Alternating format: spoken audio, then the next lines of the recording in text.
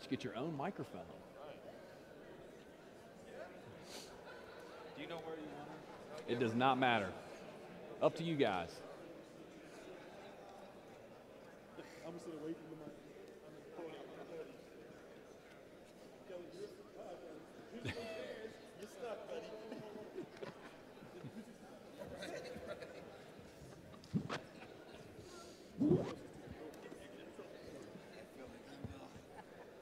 I'm too tired to care, to be honest with you. Don't say it's not true.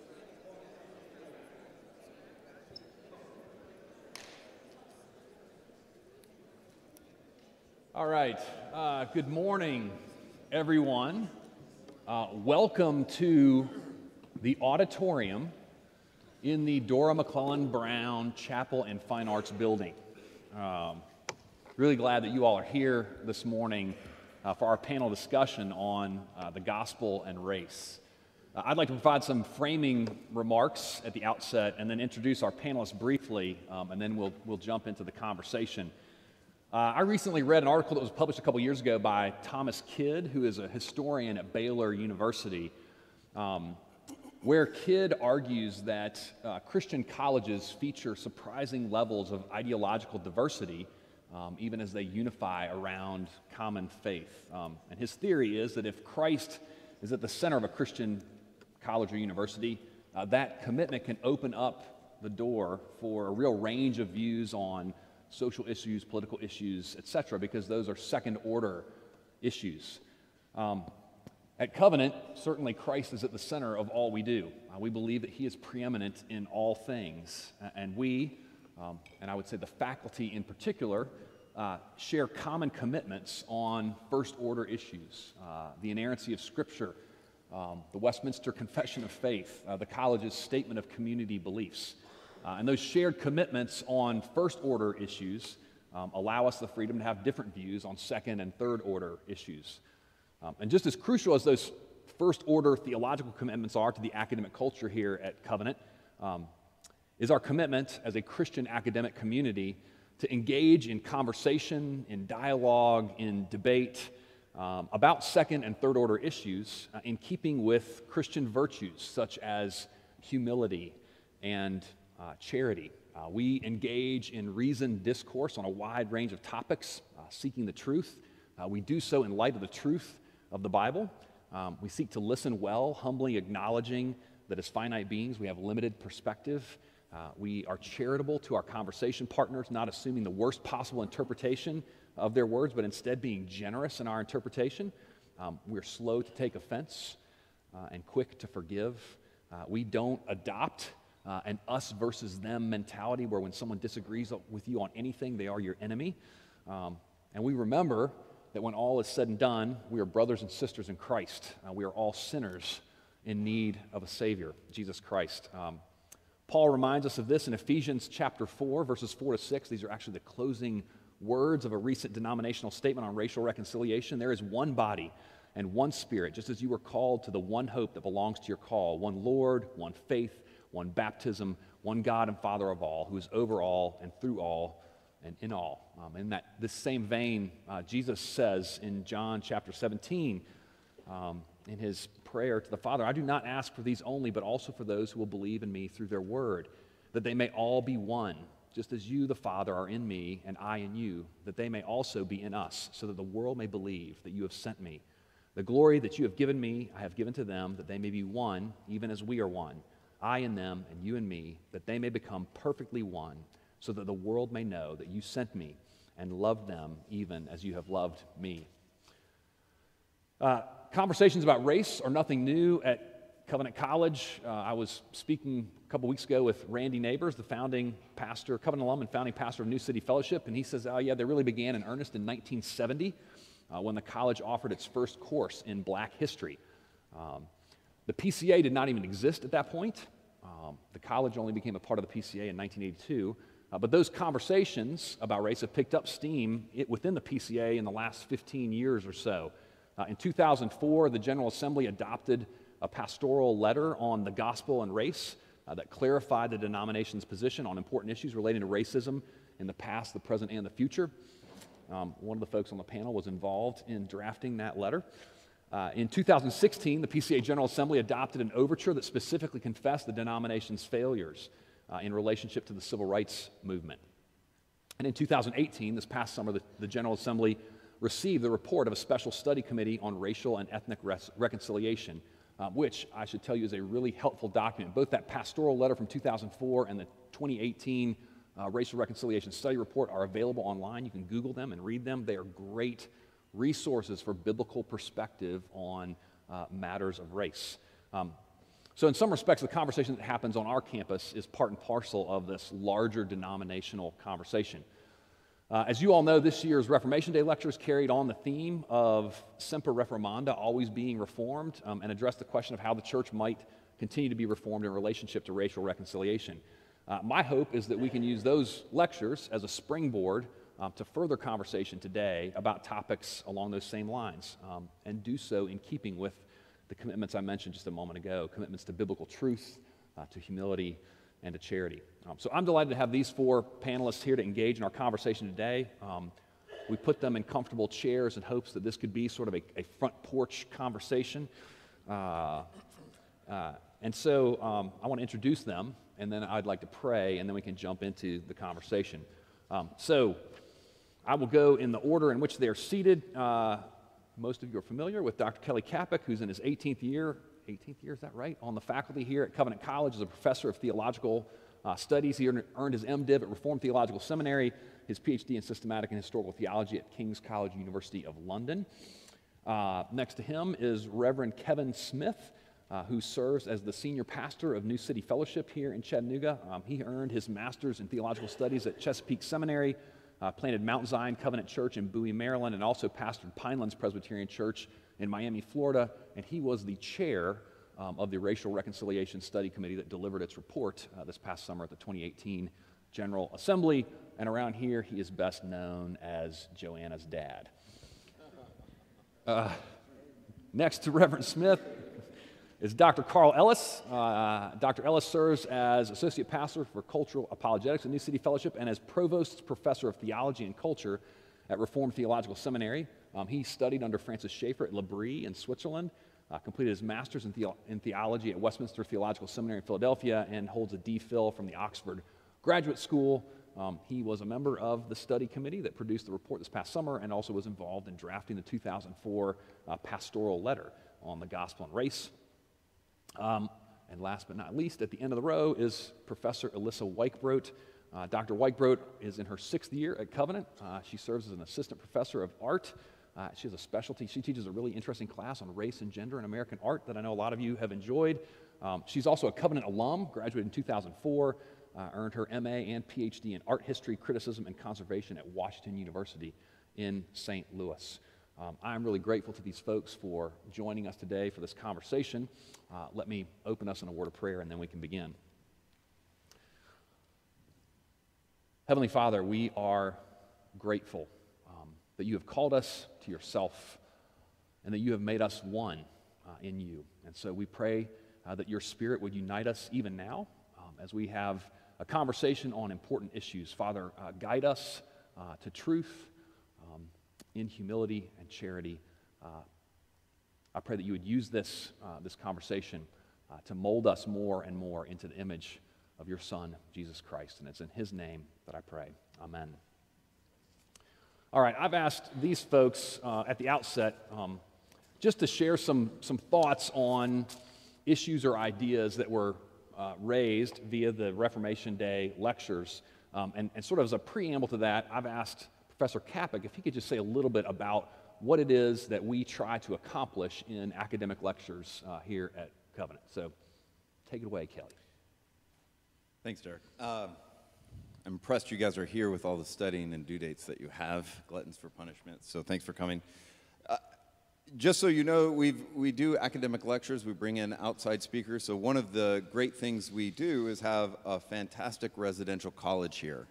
And sometimes I think we sound apologetic when we say, you know, we live in a bubble. Everyone lives in a bubble. If you live in New York, you live in a bubble, right? So we all live in bubbles. And that's not necessarily bad. There's some really good things to it. But one of the dangers is if you don't listen to people outside of your bubble. So one of the things we've done for a long time is we bring in outside people, often that just from a variety of disciplines and backgrounds to speak into our community, because it's a less expensive way to get all of us off of the mountain, right? You bring one person here or a couple of people here. And Reformation Day lectures, Dr. Green and I, it's been probably 16 years that's been going on, and it's been a great privilege. And in particular, Reformation Day lectures, I think sometimes people get confused about this. I'm a Reformed theologian. I love the Reformed tradition. But we've got to be careful we don't romanticize what we love, because then it's not real. So one of the things that we do in the Reformation Day lectures, and we have always done, is we ask people to come and often talk about the past, but not always talk about the past. Sometimes they'll talk about the past in order to inform the present or the future. This has happened in all manner of lectures, whether it's been someone talking about Jonathan Edwards and bringing up problems, or whether it's been topics or people, and that's been very valuable to us. Part of what I would remind us of is Yaroslav Pelikan made a strong distinction a long time ago, the difference between tradition and traditionalism. Tradition is the living faith of the dead. Traditionalism is the belief that nothing new can ever be said or done. And we don't want, it's not part of our tradition. We're the reforming church under the authority of Scripture, willing to question and revise. So part of our faithfulness to the tradition is not simply rehearsing the past, but engaging the present. And a couple quick thoughts on that, and then I'll be done. Covenant loves the church. This place, if you look at the statistics of students who graduate and go to the church, it's astronomical. Covenant loves the church. Covenant is not the church. Covenant College is a liberal arts college, which means, this is one of the reasons I love being here. To be honest, I love teaching here rather than a seminary, because what happens here is I will start talking about economics, and then one of my friends will, Dr. Figger will go, "That's interesting, Kelly. I mean, you're an idiot. You don't know what you're talking about." Right? Because you're a theologian. And one of the things we value here is rigorous, careful thinking from different disciplines. So we bring people in. They help us in our conversations. This is a liberal arts environment, and that is a gift from God. So in this way, as a liberal arts environment committed to the Reformed tradition, we serve the church, but we're not the church. And then the final thing is, part of this is cultivating knowledge and empathy. And in terms of our most recent Reformation Day lectures, since this is a discussion on race, one of the things we do is look for areas where our tradition has struggled. This isn't the first time. I'd have to look it up. Maybe it was 10 years ago. We brought a scholar whose Oxford University Press book included a heavy dealing with the beginning of the PCA and some of the really racially charged, problematic parts of the PCA's past. We've done that. It's important for us to own it and to know about it. So this is part of us being faithful. All right, I think we'll just move down the line, and Reverend Smith, I'll let you give some initial thoughts or reflections. The question is, why are we still having this discussion about racism? Aren't we a post-racial society? Didn't we elect a black president? Aren't we? This is the 21st century. Isn't your generation somehow the generation that's beyond race issues? And the reason we're still having this conversation, and will have this conversation, I think, for many years to come, is because it's in the racism, which is a system of oppression based upon ethnicity, is in the DNA of our country. It is, as one writer put it, the original sin of America. You feel me? I mean, think about it. How did our nation begin? Right? First, you got indentured servants coming over who were black and white. Africans and whites were indentured servants coming to this country. The whites eventually, and there's a story behind it, but the whites were eventually allowed to go free, because indentured servitude is only for a period of time. However, the blacks were kept as servants. One reason, well, because they were strong, they were used to the heat, they could pick the cotton. My mother picked cotton, y'all. So I know a little bit about that in Georgia. And they were strong, and so and it was about money. It was about economics. And these slaves were strong, and they could continue to do it. Then the idea well, you have to justify that, right? Because we're a Christian nation, so we have to justify keeping these people in that bondage. So we started developing a theology, but also a cultural understanding of what we now call whiteness and white supremacy. Now, here's a striking thing. The founding fathers were fighting for freedom. They were fighting for their freedom from English, British tyranny. They were fighting to be free, no taxation without representation. They felt enslaved to Europe. They felt enslaved in particular to the Brits, and they wanted to be free, to govern themselves, to govern their own destiny. And while they shed blood to earn that freedom, at the same time, what were they doing to the Native Americans? And what were they doing to the Africans? While they fought for freedom, they were denying freedom to people in this country. That's called hypocrisy. This is why it continues to be an issue in our country. It's part of the founding DNA of our country, and it bubbles up. Even as we've gotten more enlightened, it keeps bubbling up because it's in the DNA. And as Christians, my family, we have the only real cure for this sinful malady, from this sinful DNA that's part of our country's system and thinking. We have it. And so we have to continue to talk about it because it hurts the Great Commission. Because how can we reach people if we don't see the Imago Dei in them, for one, and if we don't see them as human beings worthy of respect and dignity? How can we truly disciple them? And in the PCA, we've struggled. I've been in the PCA almost 30 years now. We've struggled with that, and I'm excited, actually, to see our denomination talking more about these issues in a real way, not just academically, let's form a committee, but let's get down to brass tacks, let's get down to feet on the ground, and the painful necessity of dealing with our past and present as we think about how God will take us into the future as a church and as a people of God. Thanks, Kevin. Carl? Okay. Yes, this is a part of our DNA as a country, but it should not be a part of the DNA of the church. Okay.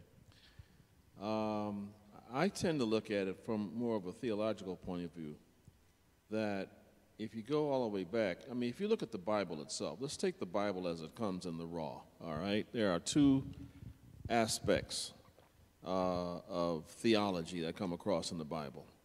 There's those things that are concerned with what we should know about God, okay?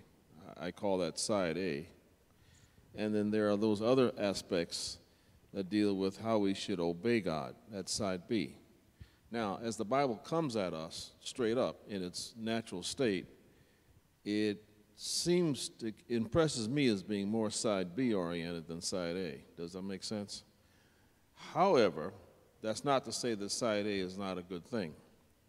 Okay, so the church starts, early theology starts, and what happened in the European/Western context, Christianity came under the influence or came under the challenge of unbelieving philosophy and then later unbelieving science. And therefore, in order to defend the faith and communicate the faith, we had to change the language of our theology from its concrete form like you find in the Bible to a more technical form. So that's where we get terms like superlapsarianism and all that kind of stuff, the hypostatic union. You don't find these things in Scripture.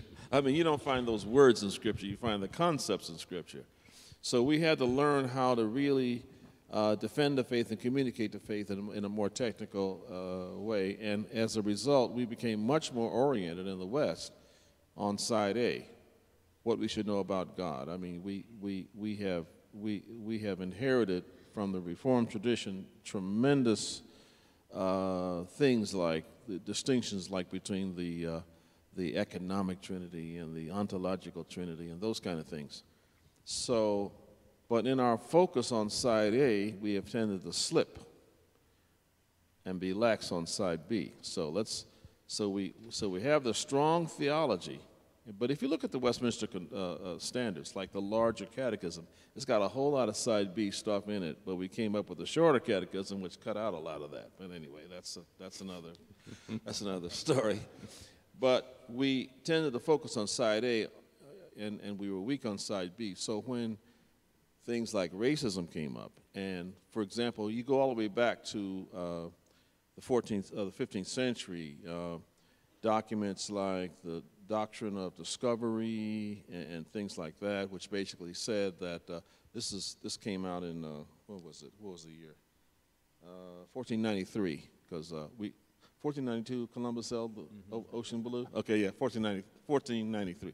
Okay, basically said that Christian Europe, okay, had the right to confiscate land and to claim it and all the rest of that, and the people who live in those lands have no rights. All right, they can occupy, but they don't have a right for possession. And by that time, you have a Christianity that's identified with Europeanness. You have that coupling. So that it goes all the way back there, and that DNA carried on into Western culture and all the rest of that. So we end up having a Christianity that is very much oriented to Western European realities. Now, there's nothing wrong with being Western or European. Absolutely nothing wrong with that. The problem is when we define Christianity in terms of those things. So you take those things plus a weakness on side B, and then you come to America, and then you have the slavery thing develop. You can see how that can kind of get mixed up, and you can see how it can taint the DNA of the church in America. All right, so what we need to do then, we need to really look at our Bibles again with an open mind and see what God is really saying, and take things like Imago Dei seriously, and take things like dignity, identity, and significance seriously, those kind of things, and how God deals with us. The other thing that we have to recognize is that while there are a lot of sins committed by the Western church, okay, that doesn't mean that the Western church has not given us some very valuable things that we can cherish. I mean, after all, most of the Psalms were written by a murderer and an adulterer. You understand what I'm saying? That just shows you that God, by His grace, does great stuff in spite of our mess. So we're all a mess. So no matter what tradition you follow, so I know some people who are Afrocentric. Yeah, right. Go on and be Afrocentric. You find a whole lot of mess there too. We're all messed up, and by God's grace, then we can pull together the things that God gives us. And cherish those things, and also expand our horizons so we can include other contributions made by other people in other parts of the world who are biblically sound that we've often forgotten. So I think that's where we need to deal. We have to understand the nature of our theology, how the weaknesses of it, but not just throw it all away, but to strengthen it by adding the things that we can see today where we've missed the boat.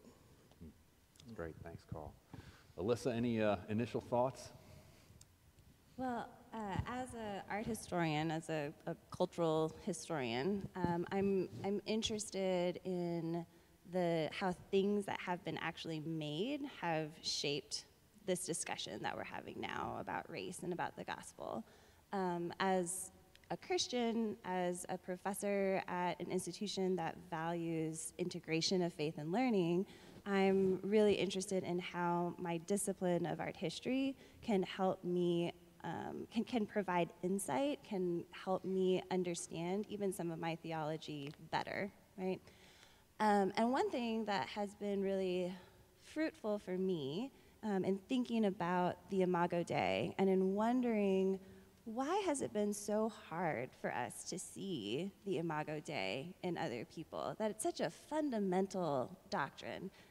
This is why has it been historically and continues to be so difficult for us to see the inherent dignity of all people who are created in God's image? And it might be tempting sometimes for us to think, well, if you can't see the Imago Dei in someone, that's just like a you, sin, individual problem. And something that art history has helped me recognize is that there's a whole other host of things going on culturally that are shaping and that are blinding how we are able to see others. So, for example, a lot of the work that I do, a lot of the scholarship that I do, is looking at what I call our visual archive, the bank of images that you carry around in your mind that help you categorize people. So if you think about what does a leader look like, or what does beauty look like, the first thing that pops into your mind when somebody says that woman is beautiful, what is it that comes to your mind?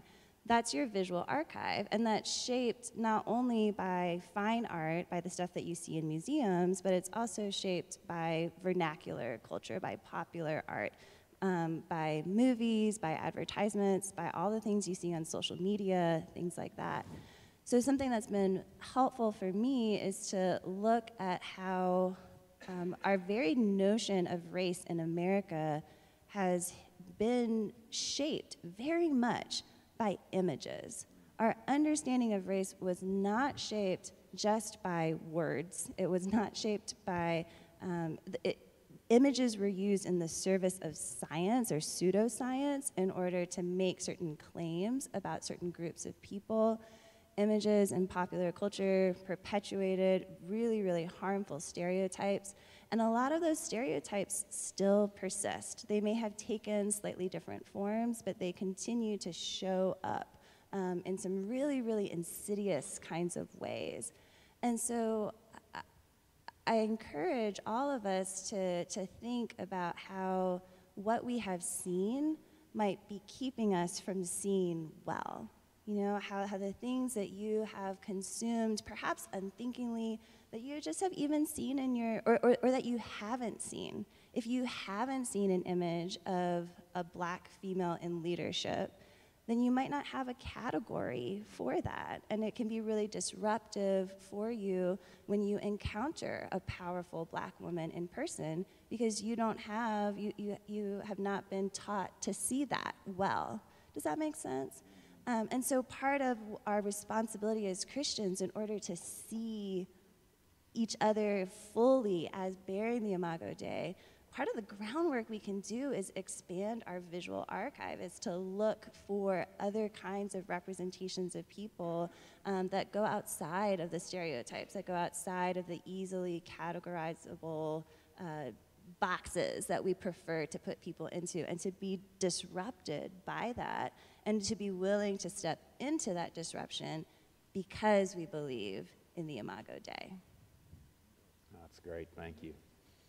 As a historian, I think it's really fascinating, so the history of how we perceive what's beautiful or what's attractive, and the unusual situation we find ourselves in the United States. So white Americans love to, go get a tan. Like if you get a tan, that's a symbol of a fact that you've got enough leisure time to go sit on the beach or be out in the sun or that kind of thing, which is exactly the opposite of how darker skin is perceived in most parts of the world, where you have darker skin because you're out laboring in the fields. And so when we've had opportunity to interact with our Indonesian friends, they want to make sure they're not in the sun, because that will make them darker, and that's considered less beautiful in those cultures, whereas we in the post-industrial or the industrial West think, well, if you have the resources to be leisured, you can get outside and get some sun, and that's a symbol of health and vitality and beauty.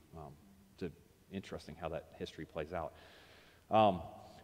There were, I think, a lot of really great things that we heard about in the Reformation Day lecture that are helpful. I mean, we've already talked about the importance of this doctrine of the Imago Dei, and I think even about how that was something that was so important to early abolitionists. I remember, Josiah Wedgwood's little emblem of the slave in chains. It says, "Am I not a man and a brother?" I mean, this clear statement that these slaves are also created in the image of God, and some real honesty about the hard parts of the church's history or legacy, particularly in the United States, with regard to race.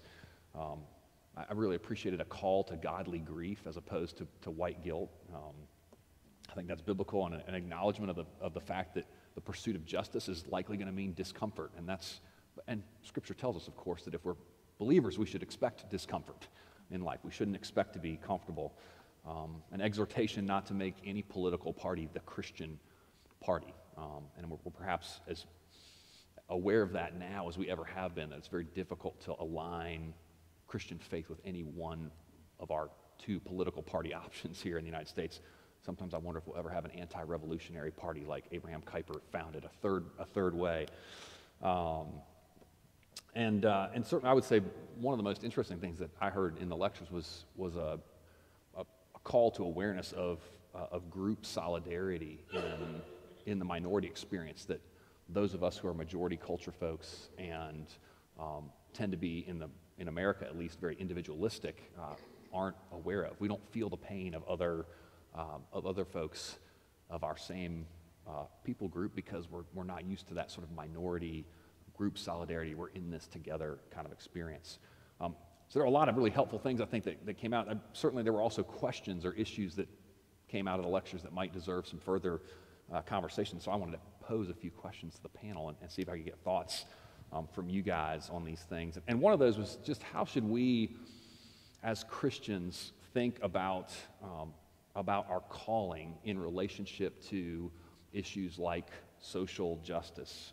And particularly our one question that arose is, are Christians called particularly to racial justice? And how do we balance that with other biblical calls to justice? Justice with regard to the widow, the orphan, the poor, the immigrant. How do we respond to biblical justice, or the biblical call to justice in light of our finitude as human beings? And are we all called particularly to racial justice? How do we think about that? Can I just read a passage? Yeah. You can reflect. James chapter 1, 27. Religion that is pure and undefiled before God the Father is this: to visit orphans and widows in their affliction, to keep oneself unstained from the world. My brothers, chapter 2, show no partiality as you hold the faith in our Lord Jesus Christ, the Lord of glory. And then he goes on to talk about the poor man versus the rich man coming into the church. The point being is that the New Testament and the Word of God challenges us to think about these issues and calls it part of our religion, part of our faith. It is not optional for us to this issue of social justice, or even the issue of racism or classism. The Bible calls it partiality. We are looking at a failure to apply the Word of God to our situation. If our founding fathers in the church of that day had done that, we wouldn't even be talking about this issue. But they didn't, and so we are. Now, are we going to be the church? So I would just call us to just go back and begin looking at the Scriptures, even the New Testament, not just Old Testament, though there's much there that we need to listen to. But even in the New Testament, we have this call to care for those around us who are powerless, who are the widow, the orphan. Visit them. When he says visit, he didn't mean just go hang out and say, how you doing? He didn't just, yeah. Visit meant get involved. It meant actually minister to them in their affliction, in their situation. It actually meant you got to put some skin in the game. And when he tells us, show no partiality as you hold the faith in our Lord Jesus Christ, the Lord of glory. Why does he add all those? Why did he just add, as you hold the faith, and then he adds, in our Lord Jesus Christ, the Lord of glory? Because he's recognizing that partiality, whether it's racial, what we call racism, or class, or in this case, the example he gives is classism. If we do those things, he is telling us that we are denying the faith and we are bringing dishonor to the Lord of glory. I don't know what else to say. I would just add to that the scripture, when we're admonished to be kind to all people, especially those in the household of faith. And I think when we think about justice and those kind of things, I mean, there's nothing much I can do about the world acting a fool out there, okay? But we in the body of Christ have no business imitating that. And where it really gets bad is when I have this concept I call cultural sin. You know, there are practices out there in the culture that are just plain old sinful. And we in the body of Christ should never participate in that. And so my wife talks about the concept of an alternative witness. And I think that's the body of Christ must be an alternative witness. I don't think God is calling us to go out there and make everything right out there or make history come out right and all the rest of that, although we do have an effect on things out there. But within the body of Christ, we should at least have that together, that we don't practice these sinful things that are in the culture. We don't conform to the world, you know, be not conformed to the world, but be transformed by the renewing of your mind. Those are the things we must do within the body of Christ. And then that in and of itself becomes the alternative witness and gives us the moral high ground then to begin to denounce these things in the larger society. But the problem is when we practice those cultural sins or have a history of that, we give up the moral high ground and we ruin our own witness. So I just want to clarify that, you know, some people think that we should be social service agencies out there. No, we should do these things within the body of Christ, especially, and knowing that that will spill over. Like I think of the early church in Rome, they took care of, infants that were abandoned, and they took care of them. And it didn't matter if they were abandoned by Christians or not. You know, they just took care of them, and they also ministered to people who had the plague and that kind of thing. That was a great witness. But the reason the church was able to do that is because the church practiced that in the body, and therefore it spilled over. And that's the kind of way we need to, I think that's what we need to proceed with. We have no business practicing cultural sin. So segregation and all those kind of things that were practiced by the church are just, there's no excuse for that. And it's caused a lot of people to stumble, even lose their faith. So I just add that. Yeah. Kelly, were you going to add something? Yeah, I mean, I so appreciate what you guys say. And just even reflecting again on James and elsewhere, I do think it's worth mentioning because the Bible does talk about not showing favoritism, right? And I think we can struggle with this a little bit because people say, yeah, but God doesn't show favoritism. Well, actually, he does show favoritism, right? And so we've got to be real careful about what we understand there, because when it's true, God does not show favoritism. And because God does not show partiality, he is by necessity partial to the poor. He's partial to the orphan, and he's partial to the widow. If he's not, if people are in situations like this and he acts like they're not, that's not impartial. That's not just. So for him to be impartial and not show favoritism requires partiality. And that's how the prophet Isaiah seems to see it. That's how James seems to see it. And I think that's how the church should see it. And the last thing I would just say there is this stuff's so difficult. I'm a white male. And the reality is these are discussions that have to be embodied, and ideas are overrated sometimes. And I'm a college professor, and my whole life is about ideas. But we have got to become better listeners. We've got to be with people.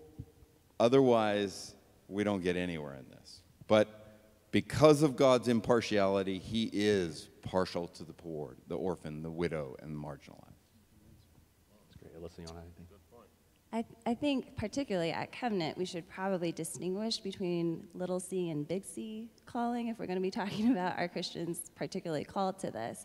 And I think what we're hearing here is that as Christians, we are all called to care about justice. We are all called to care for the poor, the orphan, the widow, those who are have been oppressed.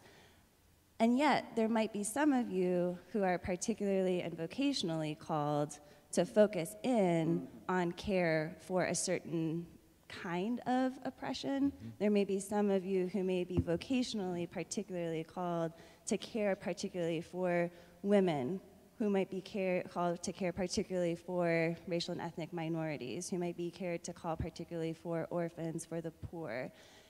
All of these kinds of these lived experiences inflect each other. They can't be separated out from each other, so they're necessarily going to be entangled. But none of you should feel like you need to drop out of school right now and do all of the things all of the time in order to fulfill this general Christian calling of caring for those who are unseen. That's great. Thank you.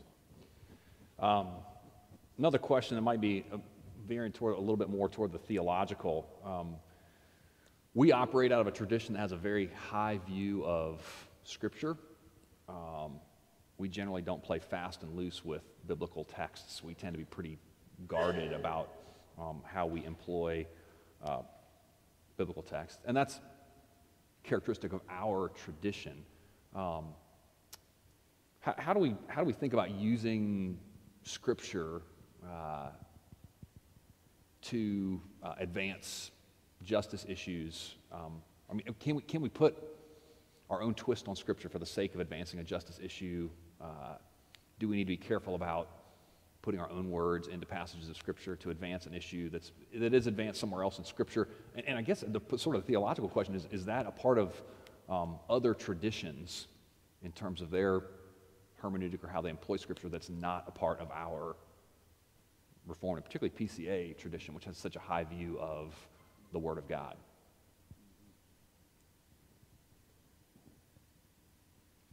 I'm out for this one. This is like theological big team. Well, I mean, I don't want, I'll just say this. I hear the concern. If I'm honest, I think it tends to reveal. So I've been in Reformed circles for many years, and I've heard thousands of sermons, and I've heard great sermons and good creative preachers try and apply the Word of God faithfully, and they will use creativity because they believe it is relevant to today. And it happens all the time. And then it's interesting when we do it on an issue we're not so comfortable with, how it makes us feel. And then we feel like, I don't know if that's a good use of Scripture. And that makes me nervous. I can tell you, we can read from the Puritans taking a passage and modifying it to apply to their listeners and particular things they were dealing with. You can definitely find Augustine and all the early church fathers doing it. And you can find PCA pastors around the world doing it. So we should ask ourselves, why does this make us so nervous? Should we play fast and loose with Scripture? Let's be clear. We can all say it together. No. Right? But the question is, what is the Scriptures talking about? And it's very, I mean, for Paul, the Jew-Gentile thing is not a minor deal. This takes you to the heart of the gospel. And it tells us we have too small of understanding. When listen, the gospel is not justification by faith alone. Don't hear me. I believe in justification by faith alone, and it is part of the gospel, but that's too small. King Jesus and his kingdom's the good news. And part of what King Jesus and the good news does is bring justification by faith alone. But if we reduce it to justification by faith alone, it shows we don't have a doctrine of creation. We don't think God cares about the world. And that's a couple hour other conversation. Amen. Amen. Amen. Yeah, I agree 100%. Yeah, I think the only danger in that, and there is a risk when you get creative like that, because that's one of the reasons folks got angry at Jesus, because he kind of put the pedal to the metal. But if we see this as an implication of Scripture, that's okay. But we have to be careful not to give the impression that this is defining what Scripture is. Does that make sense? I can say this is an implication of Scripture, but this isn't what the Scripture says more than that. I mean, if you apply these issues, this thing about justice and partiality and all that to race, that's okay. But there are other applications too, other implications that we have to acknowledge. So we don't want to reduce Scripture to a particular thing, but we want to definitely show that this is an implication of it. That's great, thank you. John Perkins, so faculty and staff have been reading this semester his latest book, his parting words to the Church on Race, One Blood, which is an excellent book. And in there he talks about lament. And he says that the concept of lament is heavy. It can seem foreboding and dark if we don't remind ourselves that we're only looking back so that we can move forward with his power. How do we balance lament and hope in this sometimes really difficult work of racial reconciliation?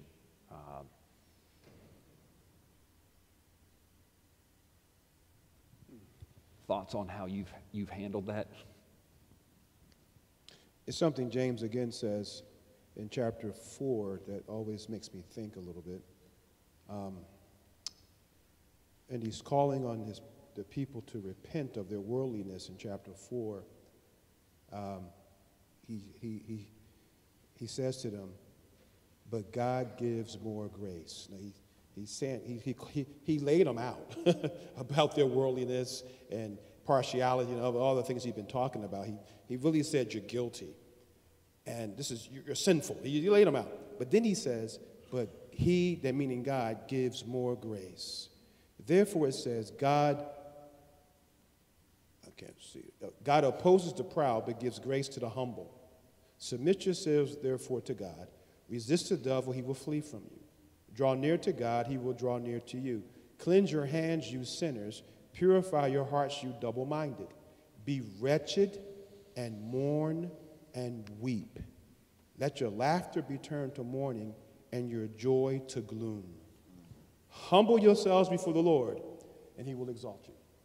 Isn't that interesting? God gives more grace. Humble yourself before the Lord, he will exalt you. In the middle of that, he says, lament.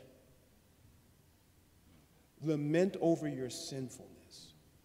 Lament over your partiality, over your worldliness, of the quarrels and fights among you. That's in chapter 4. All that's, isn't it what we're dealing with?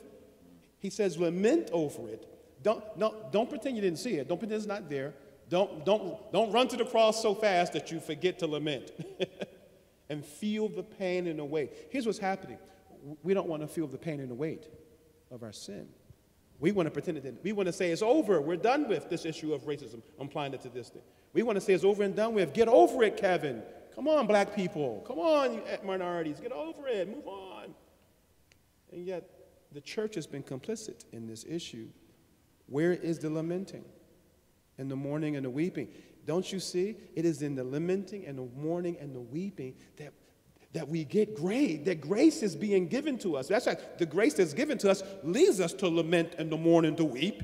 And then as we humble ourselves, he says he will lift us up and exalt us.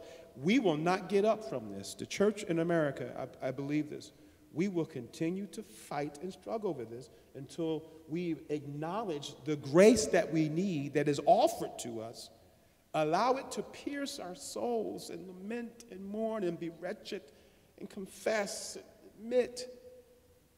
We'll never get up. We'll never experience the last part of that, which is humble yourselves before the Lord and he will exalt you.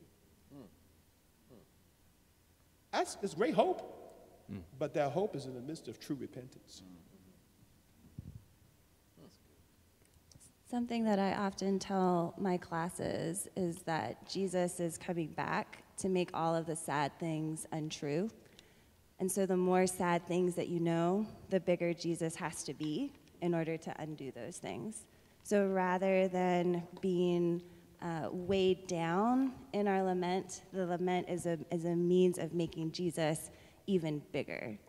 The more that you know about the things that we have to repent of, the more that you understand the extent that racial sin, the roots of racial sin, Jesus has to be so much bigger to pull all of that up and to unroot it, to make something beautiful grow there instead. So you don't have to be afraid of the bad things. You don't have to be afraid of looking at history and seeing the ways seeing the places of failure. Those are opportunities for the gospel to become bigger to us, not smaller. It's not something for us to shoulder. That is something that Jesus alone shoulders for us. Doc, that's beautiful. She's beautiful. Paul Tripp said it this way: Jesus came into the world to save sinners. That should give us great hope.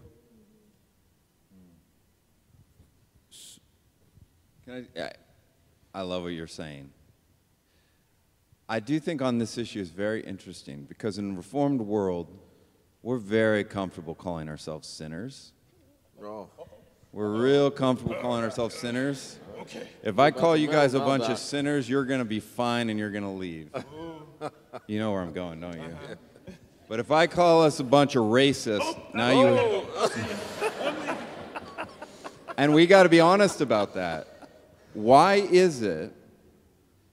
Why is that? Let me tell you something I learned about myself. It's interesting. Our friends here have talked about slavery, and I can guarantee that... I'm supporting you, Grandma. I know, we've been through a lot together. But I can guarantee some listen to like, honestly, that was so long ago. Right? What about Jonathan Edwards? That's a long time ago. And I was thinking about this for myself.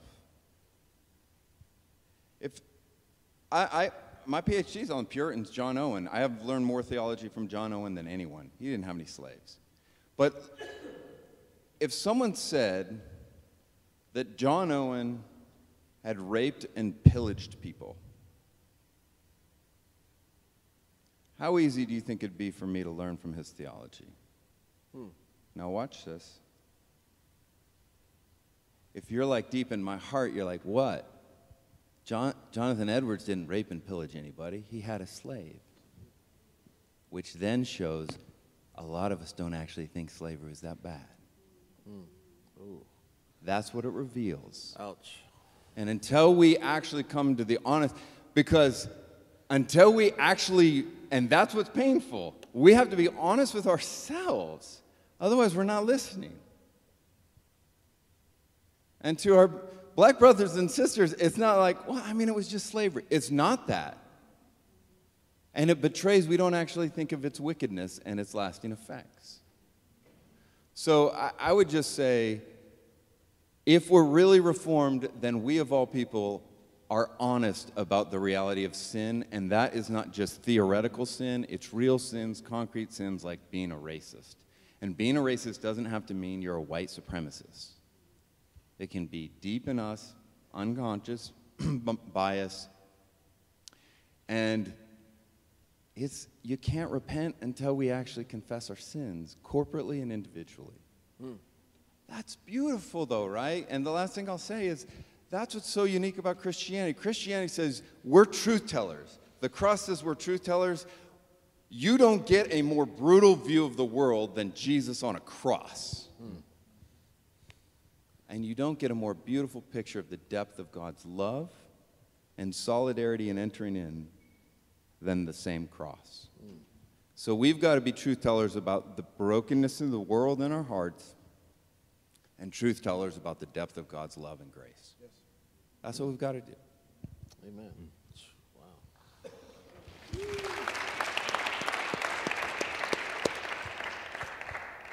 Wow. We've only got a couple more minutes. I don't know if any of you have any final remarks that you want to make.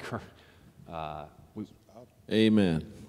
Can I comment on something you read earlier? Yeah. In John 17, when you read from the true Lord's Prayer, and Jesus talks about the oneness of his church. He prays for it.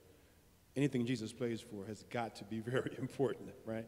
He prays for oneness. And in that passage you read, twice he mentions that the world may believe that you sent me.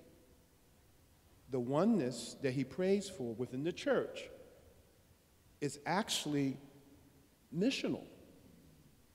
And so that oneness in America is affected by our view of race, white supremacy, whatever you want to call it. It's affected by that. And our disunity, therefore, around ethnicity and preference and all that kind of stuff, prejudice, I should say, not preference, prejudice, actually says to the world that God did not send Jesus. It works against our mission. And Jesus, our Lord knew that we would have these problems. He wasn't caught off guard. He knew American church would exist. He knew we had issues in this area. And he prayed. And so my commitment as a member of the PCA for almost 30 years is this is my family. I'm committed to my family. I don't care what flavor they happen to be, white, black, Hispanic. I'm committed to my family. I could have left a long time ago. I'm not going anywhere. The PCA is my family. And I believe this issue of what we want to call it racial unity, or my best friend calls it redemptive ethnic unity.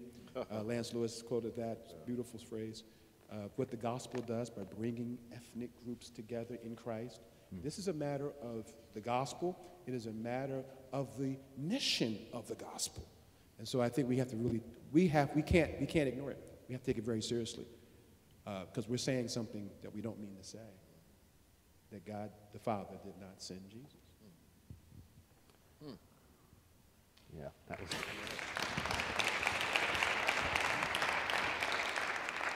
I want to thank all of you again for giving up an hour in the middle of your day to be a part of this panel. I have 27 more questions that could be asked. I'm guessing there are probably 10 times that out here, but we're at the end of our time. So thank you particularly Carl and Kevin for coming up into the soup here on top of the mountain. And thank you too for your faithfulness to our little manifestation of the universal body of Christ, the PCA. It's a tremendous example for all of us of what you were just talking about, Kevin. So I want to thank you for that. Would you guys please join me in thanking our panelists?